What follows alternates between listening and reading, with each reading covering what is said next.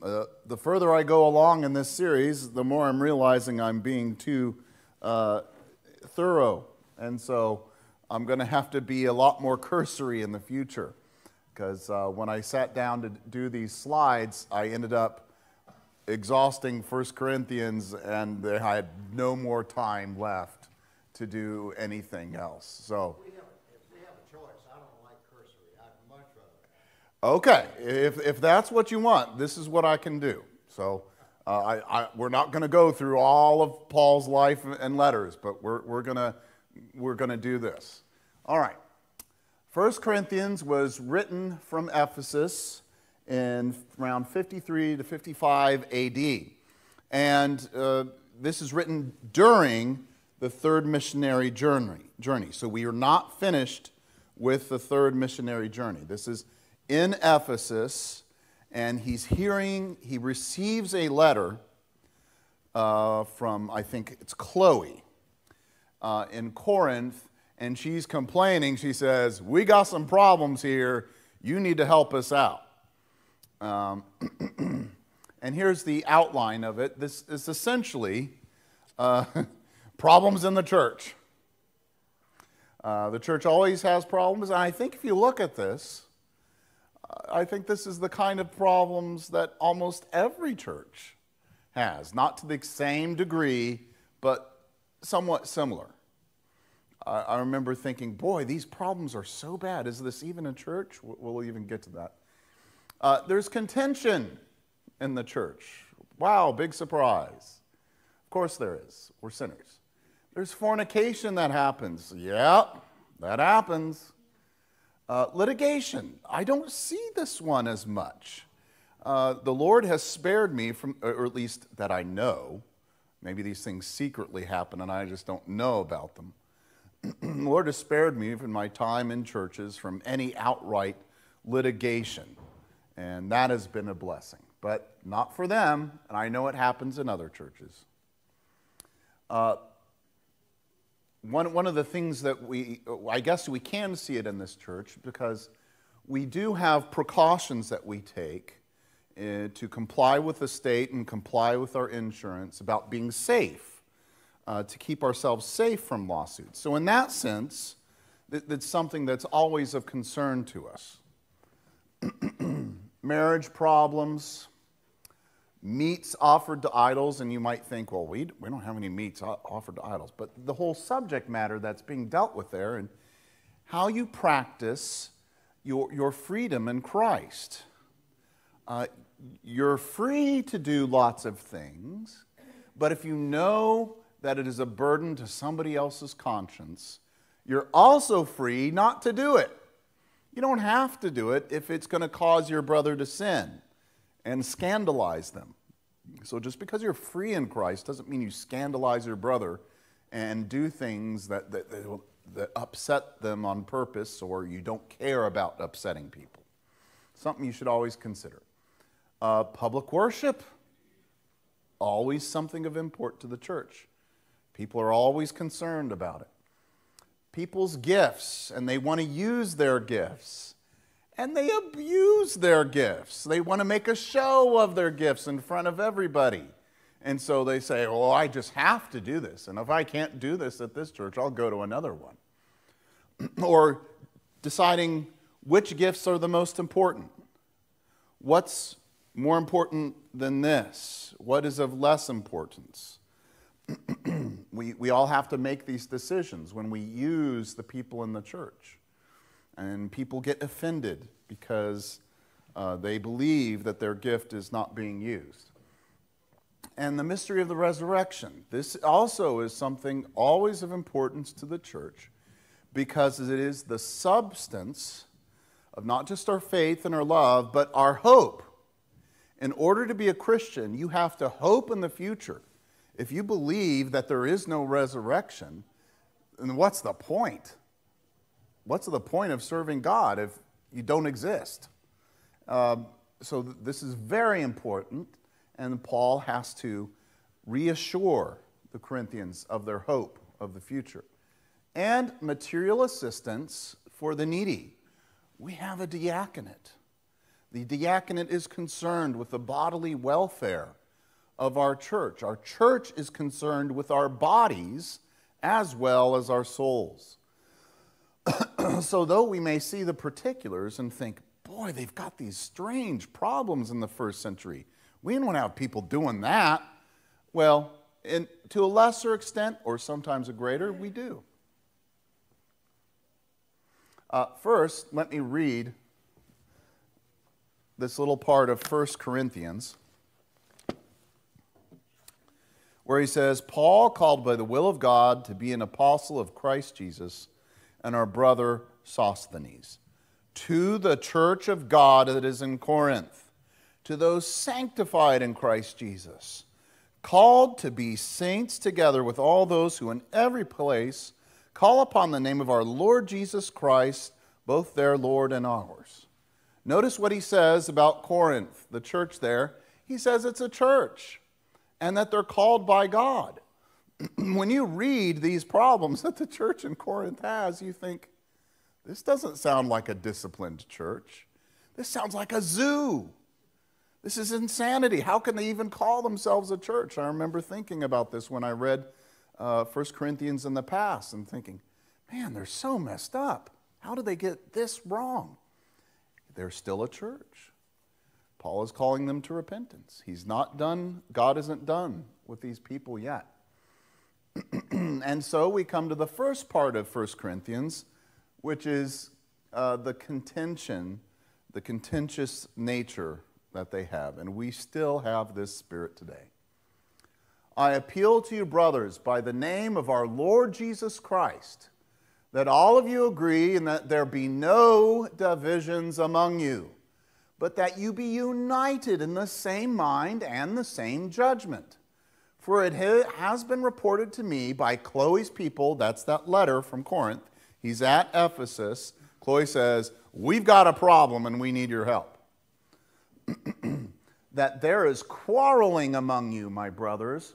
What I mean is that each one of you says, I follow Paul, I follow Apollos, I follow Cephas, or I follow Christ.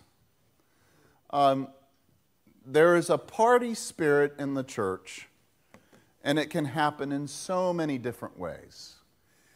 There's this phenomenon, I think I've told you about this before, but I think it bears repeating.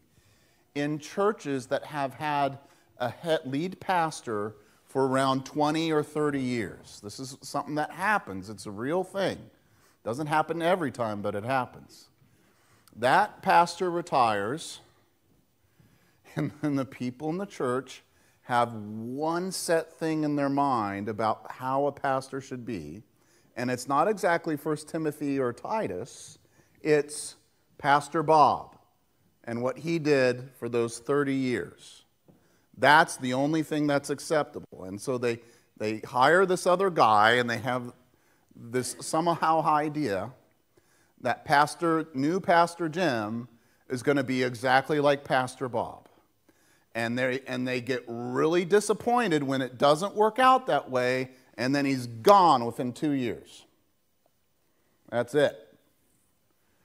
And then they start looking for a pastor again, and they start to realize, no, this guy's not going to be like Pastor Bob. We had unrealistic expectations, and so they reel them back in, and then they settle on the next guy. And this is a real thing that happens. And so you need to make sure you love this pastor. He's been here for 20, 30 years. Don't become of a party spirit that says this kind of guy is the only kind of guy that is acceptable. And anybody else has to fit in his mold. We have to go back to Scripture and see what it says in 1 Timothy and in Titus about what the man of God is, and not force somebody into our made-up thinking of what a pastor is. Go back to Scripture all the time to evaluate your standards of what a pastor is. He doesn't have to be that way that you think he has to be. He has to be what Scripture says he has to be. And so people do this in other ways as well in the church. I am of Douglas Wilson. I am of Covenant Seminary. I am of Westminster Seminary. I'm of Greenville Seminary. And they have this artificial standard that they place and they use to evaluate everyone that comes within their purview. If you're from that seminary, bad. If you're from that seminary, you're good. You're okay. And you have the superficial lens that you look at reality through. You have to be willing to admit that any human being and any human document can err, can make a mistake. But it's the Scriptures that are always correct. And here's this other interesting thing here. Look at this. I follow Christ. That too is of a party spirit. How can this be? Aren't you supposed to be of Christ? Yes, you are. But there's a bad way you can be of Christ. What's a bad way that you can be of Christ when it's not really Christ? What I do is the Christian way. Well, yeah, what I do. So you are projecting yourself onto what you think Christ is. All of these thoughts in my head about Jesus, that has to be true. Instead of evaluating who you think Jesus Christ, my Christ wouldn't do that. My Jesus wouldn't do that. No. The Christ of Scriptures, the Scriptures, the only infallible rule of our faith. So the Scriptures have to reign supreme. That has to be the thing that we're united around. And that doesn't mean you don't, because in other places, Paul's a good guy. Apollos is a good guy. Cephas is a good guy, and Christ is the guy. But they're all one, if you view them correctly. Paul is able to correct Peter, and he appeals back to the Bible. And Peter points back to the epistles of Paul and says, that's Scripture. So they both acknowledge each other. So you can't pit them against each other. You can't pick your guy. It has to be the Scriptures as your standard. Is Christ divided? No. Was Paul crucified for you? No. Or were you baptized in the name? No. I thank God that I baptized none of you, except Crispus and Gaius, so that no one may say that you were baptized in my name. I did baptize also the household of Stephanas. Beyond that, I do not know whether I baptized anyone else. For Christ did not send me to baptize, but to preach the gospel, and not with words of eloquent wisdom, lest the cross of Christ be emptied of its power. So he's saying that all these guys should be viewed together. And I'm glad, and notice the place of prominence he gives to this particular part here. The preaching of the gospel of Jesus Christ is the primary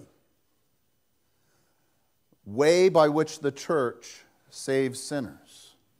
So look at the architecture here. The architecture says it. You guys see it? Got the table down here. And what's up here? The pulpit. And on the pulpit is the Word of God. Even our architecture in our building declares this truth. The Roman Catholic Church puts so much emphasis on the Lord's Supper, such that it was effectual without faith. It was effectual without preaching. It was effectual without the truth. But Martin Luther and the Reformers turned that upside down and said, no, it is the Word of God that gives meaning to the sacraments and meaning to the other things we do in the church. So we focus on the Word, and we prefer not to just give somebody the Lord's Supper without the Word of God being read or taught, or without the Lord's Supper being guarded and fenced and interpreted, because it is only through faith that these things are effectual for our salvation. So the Word of God must be primary. And he said, not with words of eloquent wisdom. There's this other emphasis in the Puritans and the Reformers for the plain style of preaching, and not this overly gilded thing like you would get with John Donne. Not that John Donne gives bad sermons, okay? You'd probably find some good sermons in John Donne, but the style was so eloquent and exalted that it made it hard for common people to understand, and that was a problem. And so what the Puritans tried to do was take the rhetoric down a level to make sure that the understanding that we don't go, when preaching happens, it doesn't primarily go through your emotions first. It goes through the intellect and the knowledge of man, and from that intellect and knowledge, their hearts are warmed with the truth, and then it goes to the will such that we make choices to live in accord with the truth. So this is this plain style of preaching, lest the cross be emptied of its power. If you don't know what the person is talking about, and you just have these feels, and then you go away, you've got nothing after the feeling is gone. You want something substantive that stays. For the word of the cross is folly to those who are perishing. But to us who are being saved, it is the power of God. And this is talking about the preaching again. For it is written, I will destroy the wisdom of the wise, and the discernment of the discerning I will thwart. Where is the one who is wise? Where is the scribe? Where is the debater of this age? Has not God made foolish the wisdom of the world? So this foolishness of eloquence is also connected with the foolishness of this world. And what is the foolishness of the world? I think if you go back to Proverbs, you figure it out. If you go back to that parable that Jesus tells of the rich man who builds his barns, remember that one?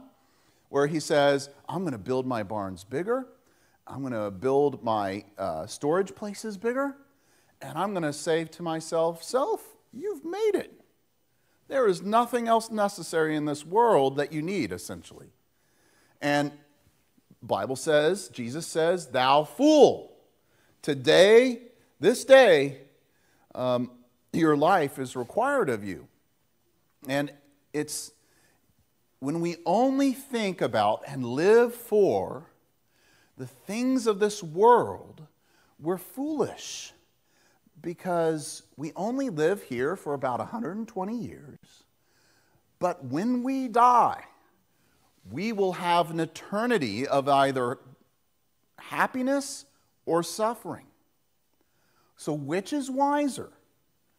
To build up gold that lasts for 120 years and then we can't enjoy it anymore, to get that? Or to get the gold that lasts for eternity? This is the kind of wisdom that this world offers. They know they can get you rich here. They can get you pleasure here. They can get you power here. But it comes with an awful price. And this is how Satan works. He'll give you something, but in the end, it will destroy you and debase you and hurt everyone around you that you love. He can offer you things, but in the end, they are not the things that you want or need. The wisdom of the cross is the one that doesn't look here, but his vision goes off into eternity and looks forward to the new heavens and the new earth where righteousness dwells. That's the true wisdom of the cross. While I suffer here now, I suffer with Christ, just as Christ suffered in his life here on this earth. But with him, as he is resurrected from the dead, so too my body will be raised from the dead to enjoy the mansions prepared for me in glory, riches. Eye hath not seen, nor ear hath heard what God has prepared for his children. Pleasures at his right hand forevermore. What's that compared to the pleasures focused here? So this is the wisdom of the cross, the wisdom that destroys the wisdom of the wise, and the discerning, the discernment of the discerning, these people who discern things merely here on this earth, and it makes them nothing. Folly to those who are perishing. All they see is this world. The Roman religion was based in the military, as Rome was based on military conquest.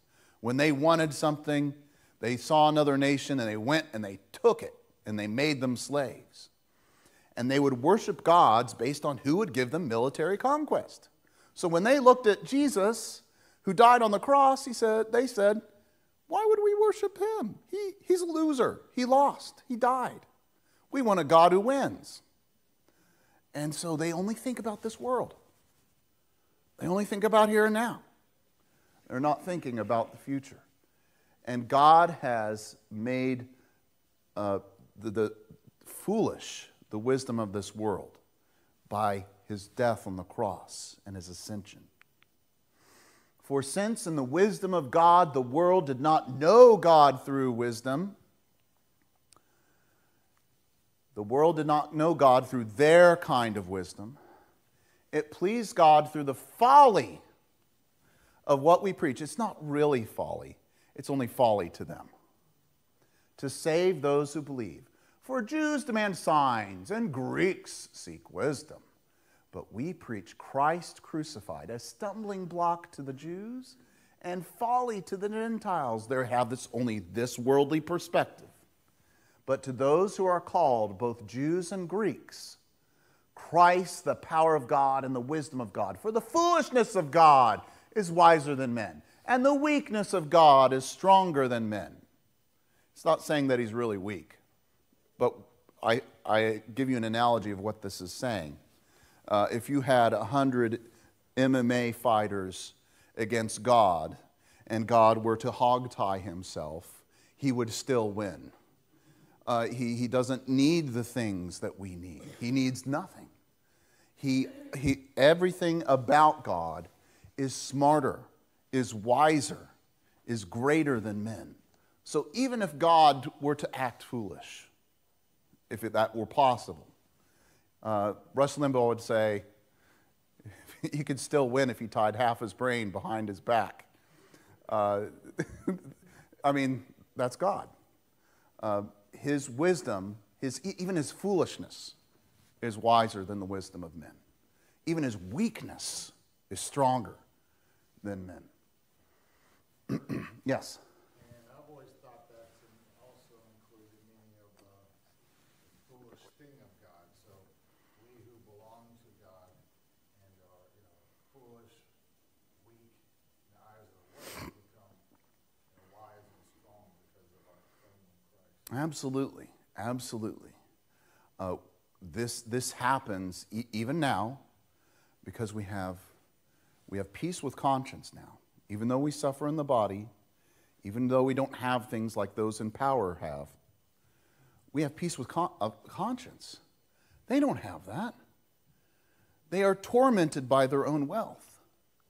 They are tormented by their own pleasures. This is the way Satan works. He goes to Adam and Eve and he says, oh, you'll get everything you want. You see that tree? You see it's good? It'll make you wise like God. And then they get it. And they're not happy. Yeah. Just look at their lives. These are not, they may present happiness, but a lot of their lives are a complete wreck to the extent that they do not follow God's law and his word. And then that brings us to fornication. it is actually reported that there is sexual immorality among you, and of a kind that is not tolerated even among the pagans. For a man has his father's wife, and you are arrogant. Ought you not rather to mourn? Let him who has done this be removed from among you. There's a modern day analogy to this. I'll just go ahead. Let's say you have somebody who says, the church needs to be nice. The church needs to be winsome. Therefore, you're not allowed to upset people by telling them the truth. Therefore, we're going to keep this truth in scriptures away from God's people, and we're going to refuse to preach on it. And so what happens? Instead of confronting sin, the church is silent. So you know what happens? When you, out of a desire for peace, you never confront somebody, they keep doing it. And it gets worse, it doesn't get better. If you don't go up to somebody and gently try to tell them to stop or to repent, and if you don't take the risk of hurting their feelings, even though you try not to, if you don't take the risk, it's going to keep happening, and people are going to keep doing it. If you don't preach on it because you're afraid of upsetting people's feelings,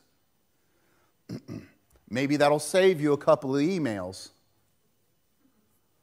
but in the long term, it doesn't work. And we always have this dynamic in our own families, don't we? We have to balance peace. What are these people ready to hear from me? What is my husband? What is my wife ready to hear from me?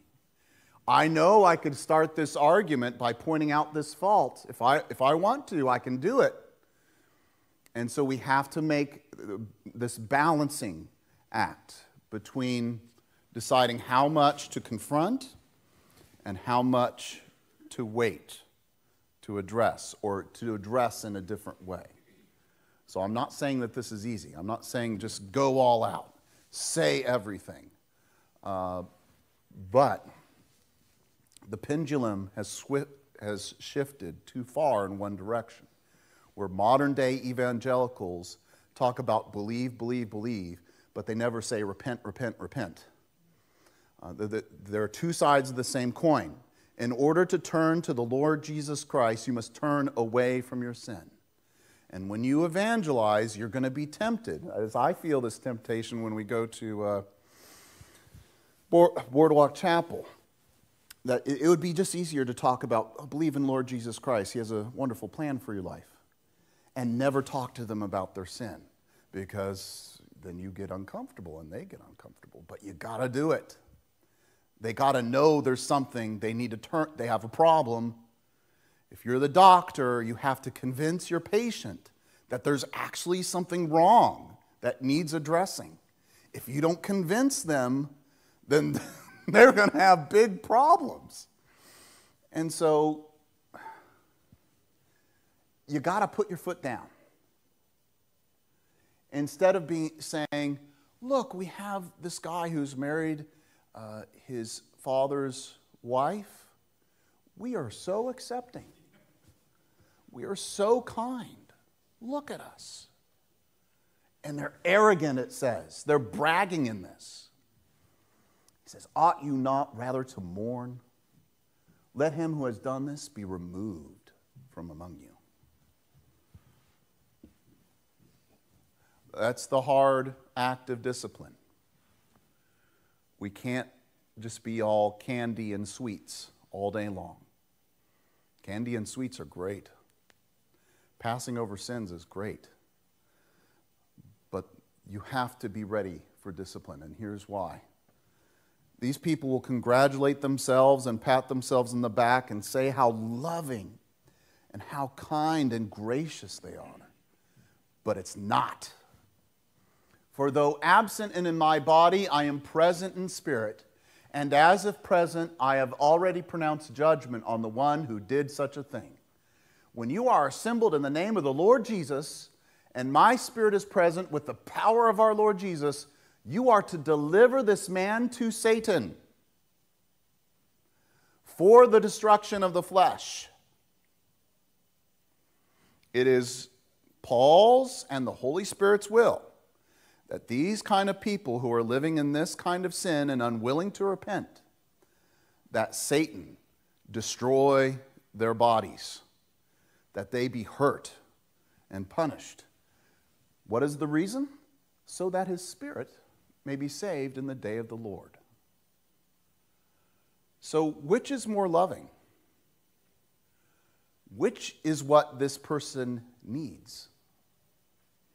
Does he need to be coddled? Does it need to be told, oh, it's okay, it doesn't matter? His spirit needs to be saved. He needs to be disciplined. He needs to be cast out of the church so that his spirit can be saved. This is the end of church discipline. And do you know what we find in 2 Corinthians? I'll go ahead and I'll spoil it. He repents. And Paul has to write 2 Corinthians to say, bring him back into the church. Don't keep him out. He repented. They repented. Bring them back in. And this is why this church discipline exists. It exists for the purity of the church and the witness of the church. And it exists so that it saves the souls of those who are disciplined. And then this brings us to the litigation that is happening in the church. When one of you has a grievance against another, does he dare go to law before the unrighteous instead of the saints? Or do you not know that the saints will judge the world? And if the world is to be judged by you, are you incompetent to try trivial cases? Do you not know that we are to judge angels? How much more, then, matters pertaining to this life? So if you have such cases, why do you lay them before those who have no standing in the church?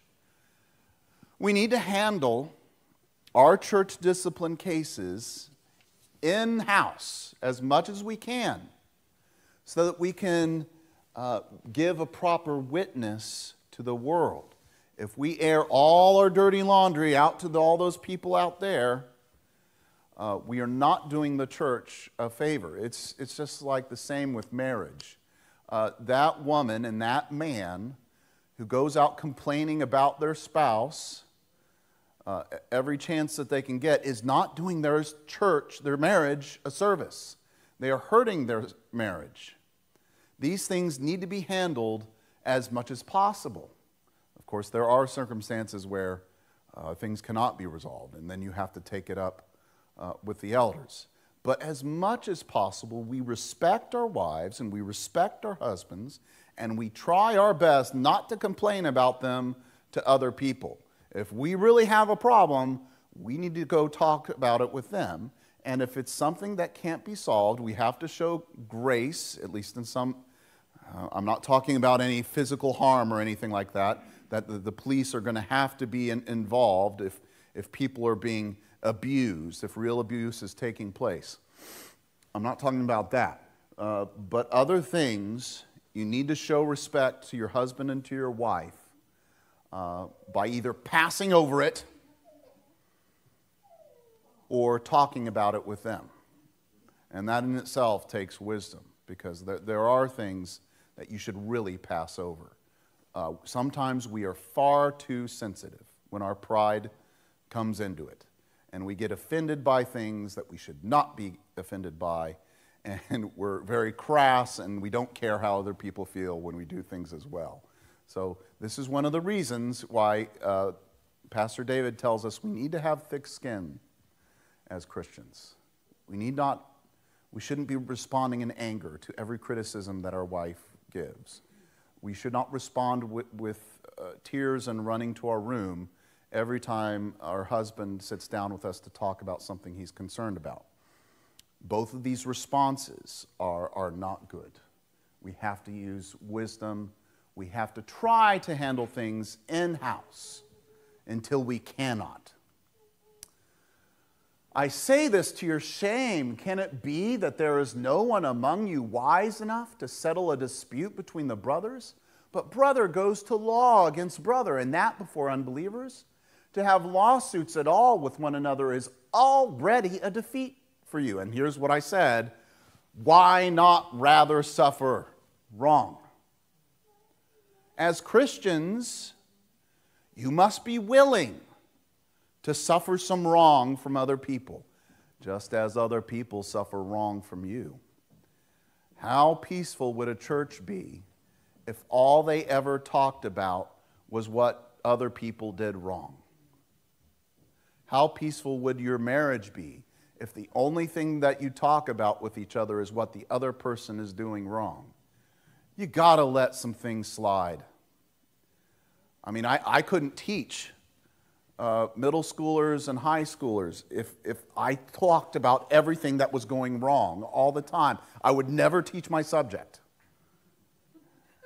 If every time they disrespected me, I threw my book across the room and stormed out and went to George and said, I will not teach these children. They are disrespecting me. Well, I'd get fired. Straight up. Because I got to be able to handle it. I got to put a lid on it and be willing to suffer some things. And this takes wisdom to decide what's high priority, what can't be passed over, and what can be passed over.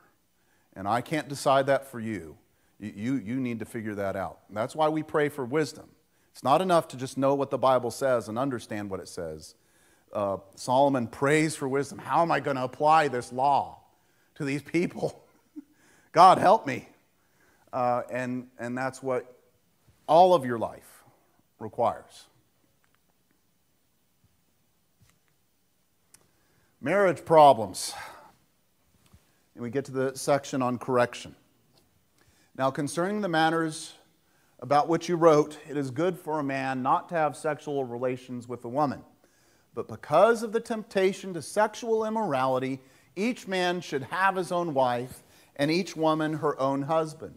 The husband should give to his wife her conjugal rights, and likewise the wife to her husband. For the wife does not have authority over her own body, but the husband does. Likewise, the husband does not have authority over his own body, but the wife does. Do not deprive one another, except perhaps by agreement, by agreement for a limited time, that you may devote yourselves to prayer. But then come together again, so that Satan may not tempt you because of your lack of self-control. Okay. It's good to be married, and in some instances it's good to be not married. I think you can see that from up here. Now, concerning the matters, it is good for a man not to have sexual relations with a woman. And in other places in Corinthians it talks about he's going to give her in marriage or he's not going to give her in marriage. And he says concerning the present distress, it's probably not a good idea to get married. And I think what he's talking about in 1 and 2 Corinthians is a specific time that's happening then to them where there is great persecution. And you connect that with, I think it's the Gospel of Luke, where Jesus is saying, woe to those who are with child, because it's going to be harder. And if you're married right now, then it's going to be hard for you to take your family up and move somewhere else if you're going to be persecuted. So there are some pluses and minuses to being married, but one of the things you need to think about, because of temptation to sexual immorality, each man should have his own wife and each woman her own husband. So if you are tempted to sexual immorality, that is a sign for you. You do not have this gift of singleness. And so we're supposed to get married. Try to get married. Look for that opportunity.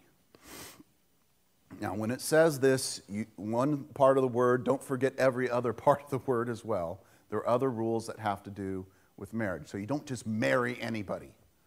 That's going to cause problems, and God has laws against that. You only marry in the Lord. And likewise, I want you to see here that God wants you in marriage to have sex. He made it. It is good if it is used correctly. And Satan wants to destroy this good gift.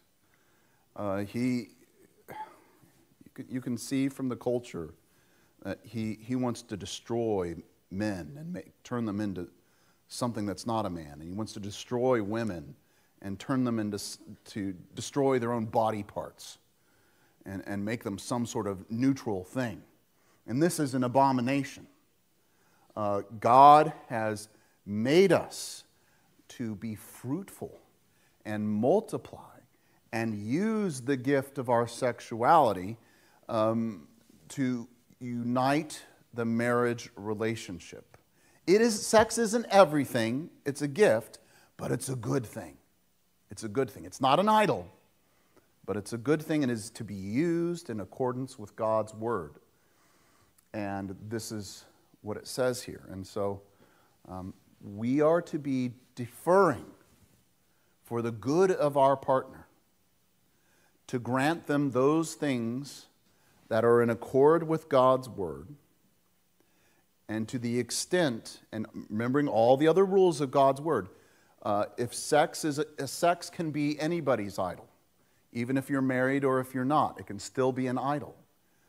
It can happen too much, it can happen too little. Again, it takes wisdom. And I can't give you 3 simple rules because the Bible is so complicated about it, okay? It's going to take wisdom for you to apply the word in your marriage relationship and do it correctly. We're not supposed to use it as a weapon to withhold because we're angry. And we're not going to use it as a weapon against them. If our wife is not feeling good, then take the hint, okay? If you're not feeling good, you're not wanting to do it either. So use your own judgment. Use your own wisdom. And these things are supposed to be done within the marital relationship. And that marriage exists. One of the reasons it exists is to deal with those sexual urges and push them in a productive direction to produce a godly seed. And we learn about in other places in Corinthians that there's something mystical happening in the act of sex. Paul talks about don't unite the body of Christ with a body of a prostitute. Because that's what's happening when you take a prostitute or take someone who's not your wife. You are degrading yourself. There is something spiritual that happens in the marital relationship. It's not merely some physical thing. We're not merely animals. We are made in God's image, and there's something spiritual that happens between the husband and the wife when they do these things in accordance with God's word and to his glory. Self-control. Always something that's necessary for the Christian to have balance, to know what is most important and what is less important. So it's important to remember not to place too high a priority in sex, but don't put it as nothing. Now we come to meats. Therefore, as to the eating of food offered to idols, we know that an idol has no real existence, okay? And that there is no God but one, for although there may be so-called gods in heaven or on earth, as indeed there are many gods and many lords, yet for us there is one God, the Father, from whom are all things, and for whom we exist, and one Lord, Jesus Christ, through whom are all things, and through whom we exist.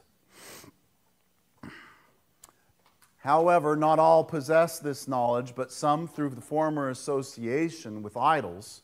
They were idol worshippers, and they worshipped these false gods, these demons. And their conscience being weak is defiled. They associate all of that stuff with their former way of life. And if you eat this food sacrificed to idols, even though it's nothing, and they know it was sacrificed to an idol, their conscience is going to be hurt and they're going to be tempted to sin. Food will not commend us to God. We are no worse off if we do not eat and no better off if we do. But take care that this right, it's your right to do this, of yours does not somehow become a stumbling block to the weak. For if anyone sees you who have knowledge eating in an idol's temple, will he not be encouraged if his conscience is weak to eat food offered to idols? And so by your knowledge this weak person is destroyed, the brother for whom Christ died. Thus sinning against your brothers and wounding their conscience when it is weak, you sin against Christ.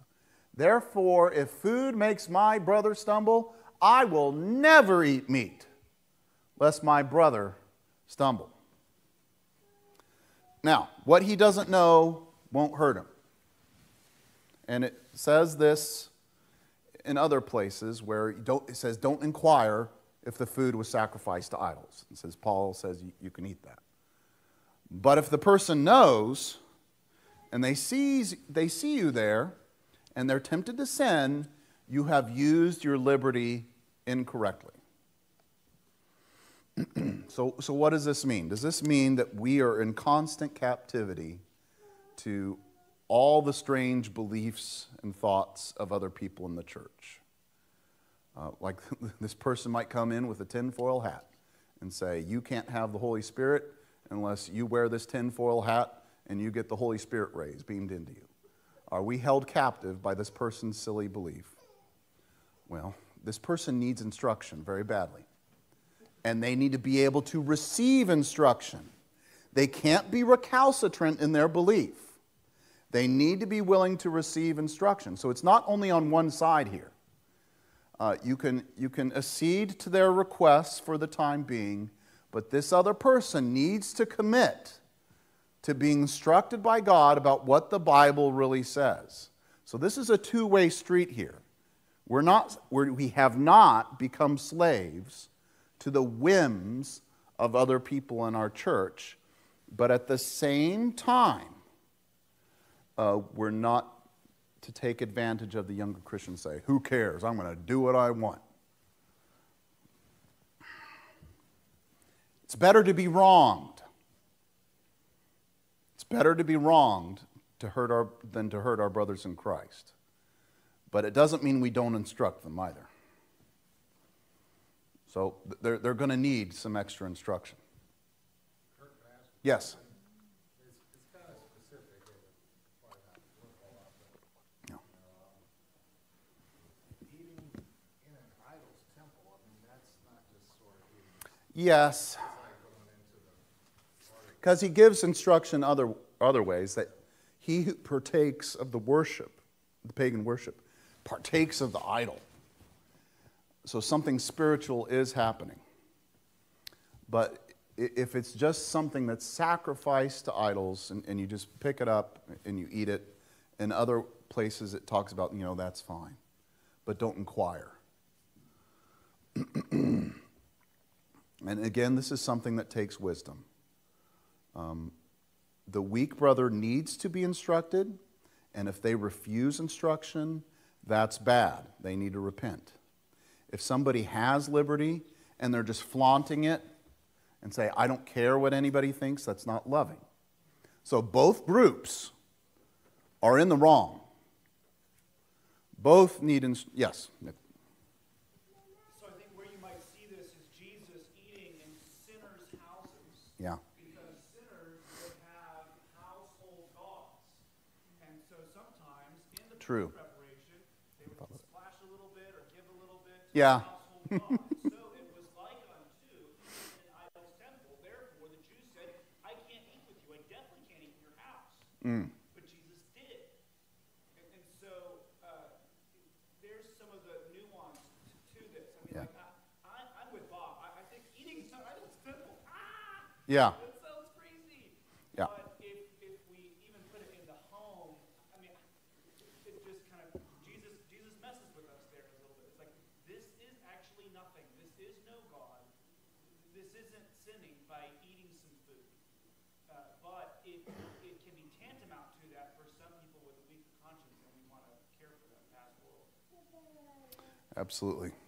This is not an easy teaching. Even as I stand up here explaining to it and as I've read, wisdom is required in this. But in the following instructions, now turning to meetings, I do not commend you, because when you come together, it is not for the better, but for the worse. For in the first place, when you come together as a church, I hear that there are divisions among you. So going back to what he said at the first, and I believe it in part, for there must be factions among you in order that those who are genuine among you may be recognized. You get this question a lot. Why do bad things happen to God's people? For there must be factions among you, bad thing, in order that, there's a purpose, those who are genuine among you may be recognized. You're always going to deal with heresy and bad teaching in the church. And it's for this purpose. God is testing his people. God is sifting his people to see who is real and to see who is not real. And those who are not real will depart into heresy. And they will seek gods who call themselves Jesus, who are not really Jesus. And this is the way that we live in a sin-cursed world, and God has not come back, and the resurrection of the dead has not happened yet. So we wait, and we have to deal with these things. We will never find the perfect church. You will never be in a perfect church until Christ returns. When you come together, it is not the Lord's Supper that you eat, for in eating each one of you goes ahead with his own meal. One goes hungry, another gets drunk. What? Do you not have houses to eat and drink in? Or do you despise the church of God and humiliate those who have nothing? What shall I say to you? Shall I commend you in this? No, I will not. So they were taking food from home, having a feast in front of people who are poor, and not offering them any food. Part of the symbolism of the Lord's Supper is that we partake together. And when they partake in this way, they're not showing the unity of the body of Christ and their love for one another. They are proclaiming their disunity and their factiousness and their thoughts, I'm better than you. You don't get any of this with me. You're over there. Stay over there. And so we have a responsibility in the church to take care of one another. And it's reflected in this instruction right here. And this is a way that we're proclaiming Christ until he comes. I'm not going to make it. Love never ends. This is changing to the different gifts that God gives his church. As for prophecies, they will pass away. As for tongues, they will cease. As for knowledge, it will pass away. For we know in part and we prophesy in part. But when the perfect comes, the partial will pass away. I used to always interpret this as the resurrection and Christ coming back. But the more and more that I read this, I see it's ambiguous. The word perfect means complete. And so I read other places, other men who said that this refers to Scripture. I'm getting more and more to the point where I think that this is the case. Because I'm not sure, it doesn't seem certain to me that this is referring to the resurrection. So these gifts that God has given his church have been, as they always were, meant to be signs to point to the prophet, to authenticate his prophecy, so that it would be brought into the canon. And this same thing, I think, is happening here. That these different sign gifts, these fancy gifts, are here until the full canon is brought into the church. When I was a child, I spoke like a child. I thought like a child. I reasoned like a child. When I became a man, I gave up childish ways. For now we see in a mirror dimly, but then face to face. Now I know in part, then I shall know fully, as even I have been fully known. So now faith, hope, and love abide, these three. But the greatest of these is love. When the perfection of the Scripture comes into place, This is the body of doctrine that is infallible. I don't need another word from God. I have it. I have everything I need to live the Christian life. All the truth that I need is in the pages of this book. So now faith, hope, and love abide. Those things are going to abide in the Christian church. All those other things, not so much. Faith, hope, and love are going to abide, but the greatest of these is love.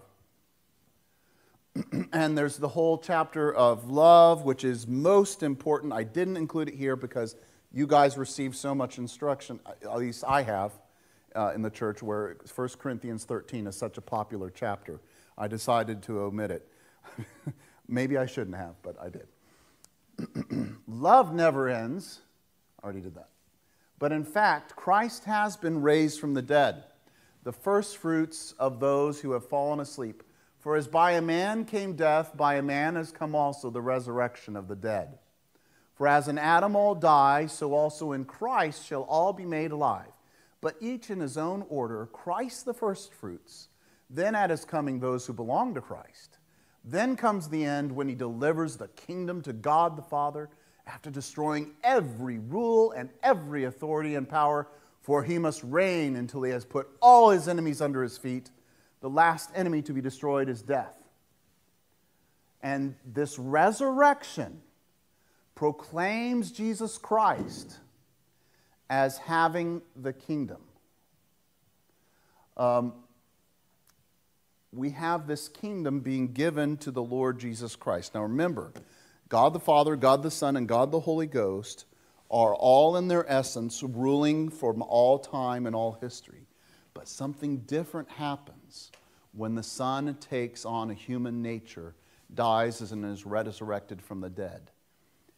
Right now, we have a human nature who has been given authority over the church. Jesus Christ, in his human nature, the Messiah King, is enthroned over all principalities and power.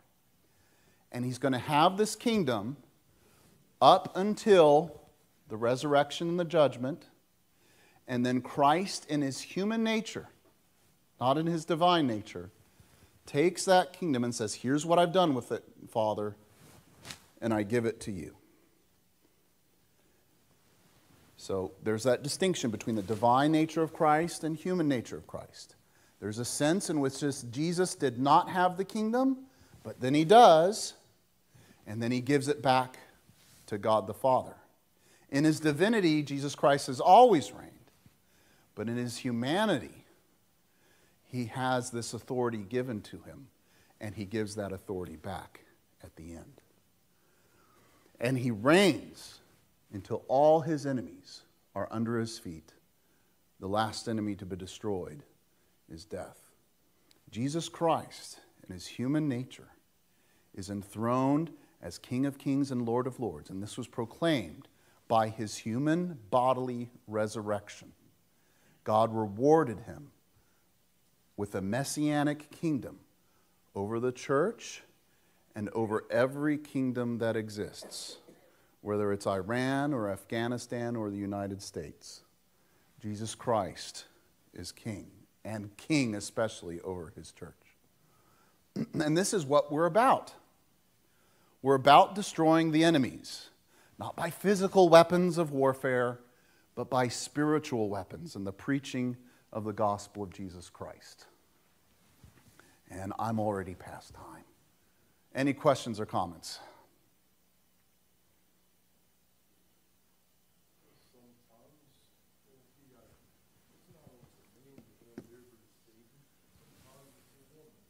That's true.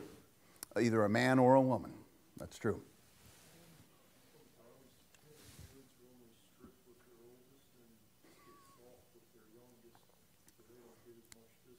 These are all different kinds of dynamics that happen in families, yes.